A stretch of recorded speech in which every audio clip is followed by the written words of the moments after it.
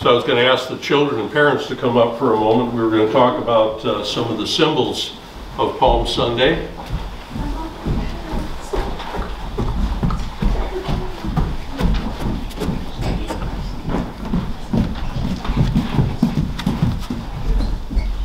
Okay. So glad to have you here today.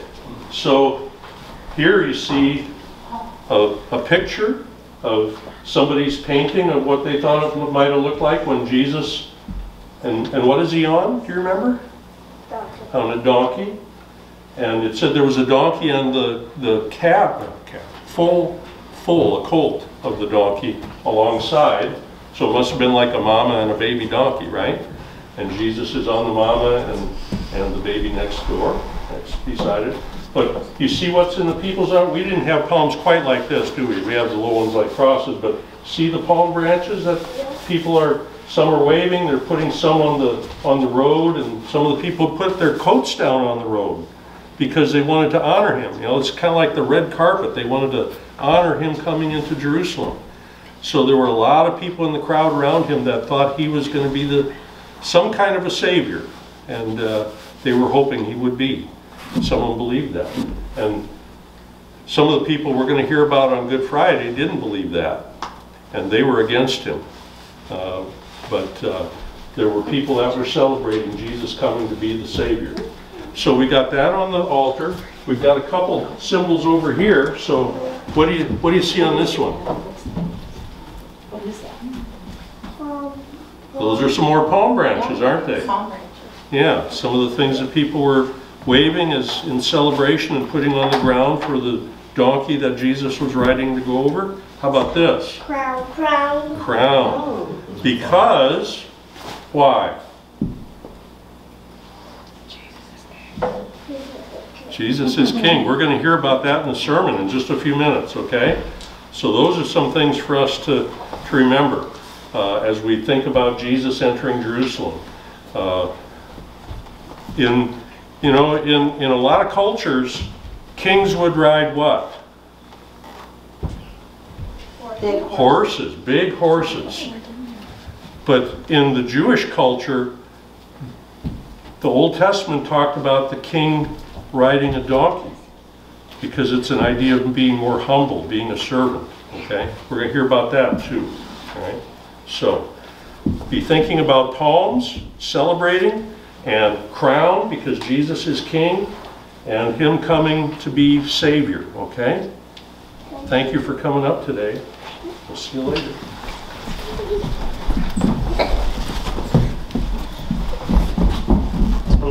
And I got a storybook. It's got the same thing in it, and I forgot.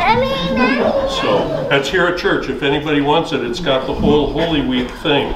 Palm Sunday and Maundy Thursday. Oh, goes back to Christmas too. Last Supper, Good Friday. So that's available if anybody wants to borrow it.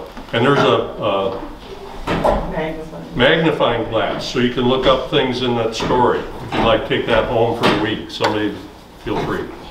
All right. Our gospel reading, Matthew 21, is the text today. In Jesus' name, amen. Please repeat after me. Jesus Christ is the best thing that ever happened to me. Do it one more time. Jesus Christ is the best thing that ever happened to me. Now you need to remember that, right? John Bonham. Anybody know that name? John Bonham. Maybe if you lived in Texas. Well, you used to live in Texas, but you maybe didn't learn this. John Bonham was a young lawyer from South Carolina. He'd only been in Texas for 3 months when he volunteered to fight at the Alamo. Small chapel, actually, a church, but became a fort near the Guadalupe River in San Antonio.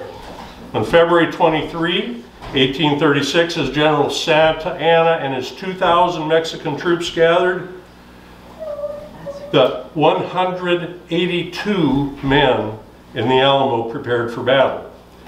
Just as that time was approaching, John Bonham was sent out, breaking through the enemy lines, riding his horse to try to find help in Goliad, Texas. But no one in Goliad was willing to come to fight. Next, Bonham rode to Victoria, Texas. No one in Victoria was willing to fight. So what did James Bonham do? He rode back to the Alamo, back to the battle, back to the fight. Pretty certain he would die. We're in a series of sermons from Matthew's Gospel called Places of the Passion. Today we begin our walk in Bethphage, a village on the Mount of Olives. At Bethphage, Jesus begins his ride into Jerusalem, back to the fight, back to the battle. Most certain he would die. When he entered Jerusalem, the whole city was shaken up, asking, "Who is this? Who is this?" That's the question for Palm Sunday. That's really the question for the ages. Who is Jesus? We get this right, we get everything right. We get this wrong, we get everything else wrong. Who is Jesus? Well, there's a lot of opinions in our world about this, right? Some say Jesus is like a therapist. He helps us cope with life's problems. He tells us how valuable we are and encourages us not to be so hard on ourselves. Some say Jesus is like a coffee lover. He drinks fair trade coffee at Starbucks, loves spiritual conversations, goes to film festivals. Some say Jesus is like a coach. He helps Christian athletes run faster and jump higher than non-Christian athletes. Some say Jesus is like a hippie.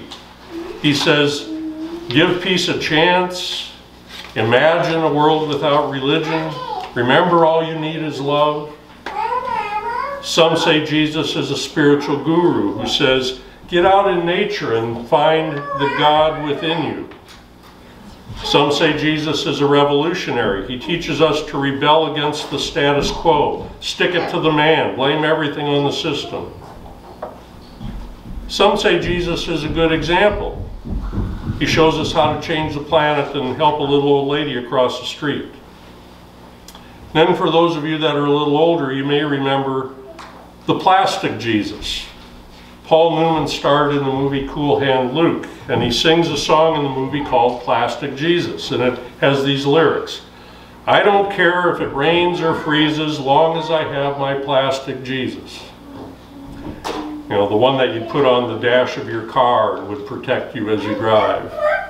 A plastic Jesus believer sees the Savior as a good luck charm, a rabbit's foot, a four-leaf clover, someone they turn to when they need a favor. Lots of different views about Jesus out there. We need the real Jesus. Enter Matthew. Who is the real Jesus? Matthew tells us. Who is Jesus? Jesus is our humble King who serves.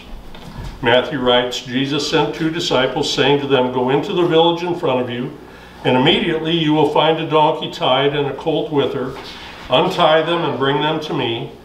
If anyone says anything to you, you shall say, the Lord needs them. Jesus is king. Jesus employs the law of royal levy. The law of royal levy gave a king authority to get anything at any time from anyone. The Lord needs them. Who is Jesus? Jesus is a king. Well, check that. Jesus is the king. But what kind of king? Matthew writes, behold, your king comes to you, humble and riding on a donkey. Now, if you compare this with the verse Matthew is quoting that we heard read earlier today, Zechariah 9:9, behold, your king comes to you, righteous and having salvation, humble and riding on a donkey. It's A little surprising that Matthew omits Zechariah's phrase, righteous and having salvation. Both words appear frequently in Matthew's gospel, 17 times the word righteous, 15 times the word salvation. By leaving them out this time, Matthew emphasizes Christ's attribute of humility. In Matthew 11:29, Jesus makes this clear when he says, I am humble and lowly in heart. The donkey further accents Christ's humility. By not riding on a horse, Jesus announces that he doesn't come to bark out orders. He comes, we know, to wash feet. Jesus doesn't come to dominate and intimidate. Jesus comes to love and forgive and shed tears. Jesus doesn't come to marshal an army, but to stretch out his hands on the cross for us and for our salvation.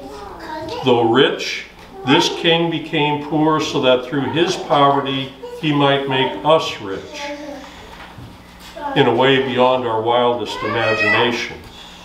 A king like this is worth shouting about. Jesus is a king, all right, but Jesus is a humble king. Jesus uses his authority to serve. Serve who? Well, serve us. He says in Matthew 20:28, the Son of Man came not to be served, but to serve, and to give his life as a ransom for many. So Jesus rides into Jerusalem on a donkey, back to the fight, back to the battle, most certain he would die. Why would he do that? To give his life as a ransom for many. A ransom is a sum of money paid to release prisoners. Prisoners to what? To anxiety, prisoners to emptiness, prisoners to fear, prisoners to sin, prisoners to selfishness, prisoners like us.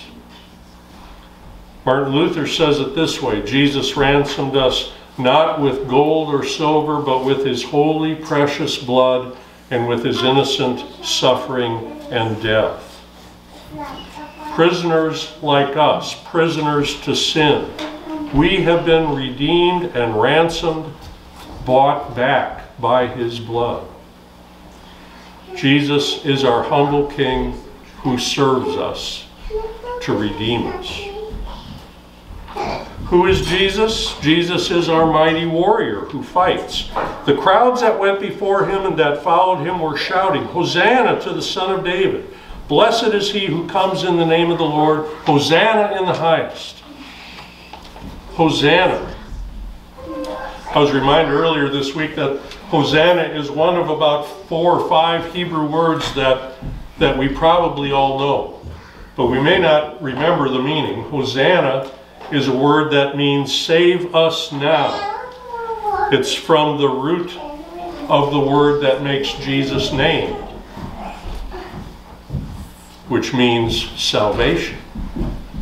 Save us now. Couple that with those palm branches, an ancient sign of victory. Jesus is what? Jesus is a mighty warrior. Jesus is a humble king who serves, but Jesus is also a mighty warrior who fights for our salvation and for our resurrection. Jesus fights sin and Satan. Jesus fights demons and death. He wins on that 3rd day, his resurrection day. We're looking forward to that next Sunday. Who is Jesus? Jesus is our radical prophet who shakes up the city. When he entered Jerusalem, the whole city was shaken up, verse 10 says. Prophets do that. Prophets shake things up. And we need shaking up. We easily become lackluster, lethargic, listless, lukewarm in our faith. This is one of Dr. Lessing's favorite sayings. Come weal, come woe, our status is quo, which basically means We don't like change. We like things to get one way and we're comfortable there. Prophets shake things up. Isaiah, do you know this? Isaiah walked around naked for 3 years. I can't even imagine. Can't imagine. Jeremiah buried his underwear. Hosea, you might remember this one. Hosea married a prostitute named Gomer. And when she ran away, God said, go and bring her back and make her your wife again. Prophets shake things up when they're true prophets of God. And Jesus, what did Jesus do to shake things up? Jesus allowed people to spit on him, beat him, impale him, spike him to wood. Describing his death, Matthew 27 says, the earth shook and the rocks split. But there would be even more shaking. Describing Easter, Matthew 28 says, and behold, there was a great earthquake.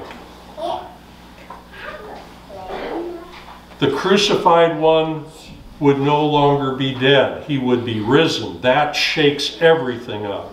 The resurrection means Jesus is who he says he is. Jesus is that prophet who shakes the city. He shakes it when he comes in. He shakes it when he dies. He would shake it when he rose again. Let's think about the donkey for a minute, hypothetically. The donkey woke up Monday morning, her mind still savoring the afterglow of that most exciting day of her life. She found some people who had been there and commanded them. This must be a donkey like the one with, what was the name of the prophet in the Old Testament? That the donkey, Balaam. This donkey talks, I guess. The donkey found some of the people who had been there the day before and said, throw your garments down. And they looked at her in amazement and walked away. Miserable heathens, the donkey muttered. I'll go to the marketplace. She asked the people in the marketplace, where are the palm branches? Yesterday you threw palm branches. Hurt and deeply broken, the donkey went home to her father. Crazy donkey, her father said, don't you get it? You are nothing without Jesus. Funny story, right? But maybe we're the ones. Our Heavenly Father says to us, don't you get it, you crazy donkeys? You are nothing without Jesus. And it's not Jesus the therapist. It's not Jesus the coach. It's not the plastic Jesus. I'm talking about the real Jesus. Our humble King who serves. Our mighty warrior who fights. Our radical prophet who shakes not only the city but the whole world. Who is Jesus? Please repeat after me. Jesus Christ, is the best thing that ever happened to me and the whole world. Amen. The peace of God which passes all understanding, keep your hearts and minds in this Christ Jesus. Amen. We offer our gifts to the Lord.